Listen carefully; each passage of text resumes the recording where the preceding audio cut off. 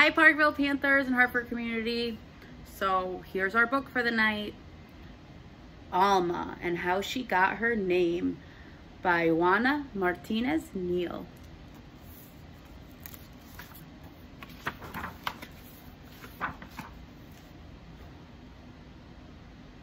Alma Sofia Esperanza Jose Pura Candela had a long name. Too long if you asked her.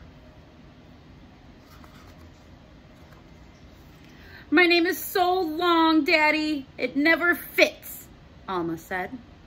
Come here, he said. Let me tell you the story of your name. Then you decide if it fits. Sophia was your grandmother, he began. She loved books, poetry, jasmine flowers, and, of course, me. She was the one who taught me how to read.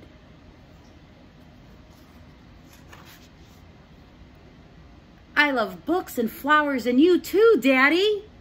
I am Sophia.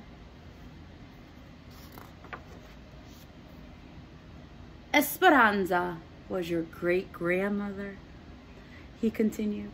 She hoped to travel but never left the city where she was born. Her only son grew up to cross the 7 seas. Wherever her sailor son went, so did Esperanza's heart. The world is so big. I want to go see it, Daddy. You and me together.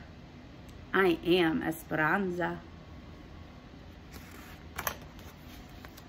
Jose was my father, Alma's daddy said. He was an artist with a big family like many people had back then. Early each morning, he walked to the mountains and the plazas to paint everyday life. Sometimes I went along. Your grandfather taught me to see and love our people.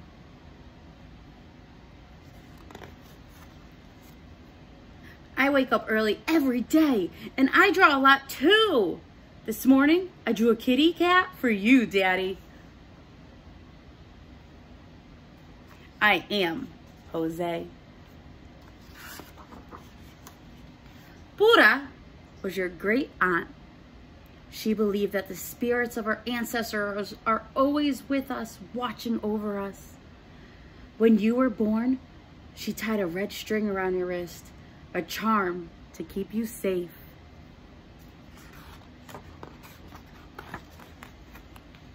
Hello, Pura. It's me, Alma.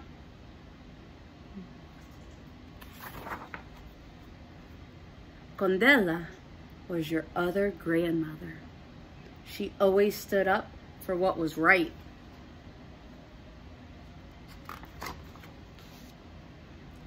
I am Condela.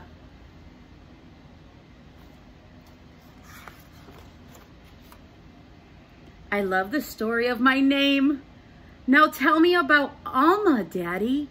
Where does that come from? I picked the name Alma just for you. You are the first and the only Alma. You will make your own story. Alma, Sofia, Esperanza, Jose, Pura, Condela. That's my name, and it fits me just right. I am Alma, and I have a story to tell. And there's Alma.